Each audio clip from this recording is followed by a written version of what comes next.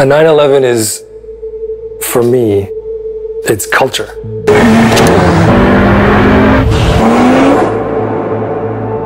It's a culture of building cars. It's a specific philosophy of engineering, of design, and it's impossible, I think, to sum up in words.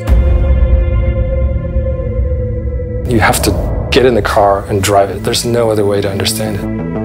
And I hope that's the same thing with an Acronym jacket.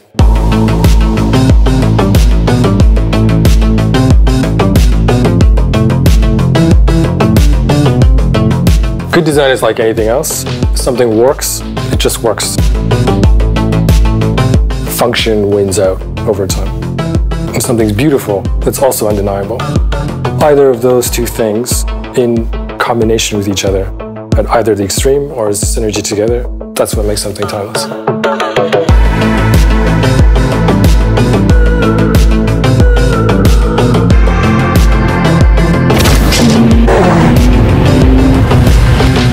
Us starting Acronym mainly came out of dissatisfaction with what was available in the market. It's either things were compromised on an aesthetic level or they're compromised on a functional level. And Acronym was our attempt to fuse those two things together. When we're designing Acronym, one of the few areas we can look at is actually sports cars. A true sports car is both technically breathtaking as well as emotionally breathtaking.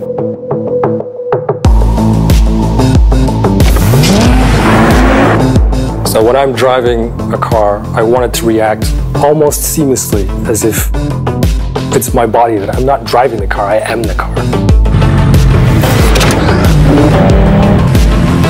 I think the 911 is unique. It's still that same unconventional approach to the sports car that you can't find anywhere else. It's uncopyable.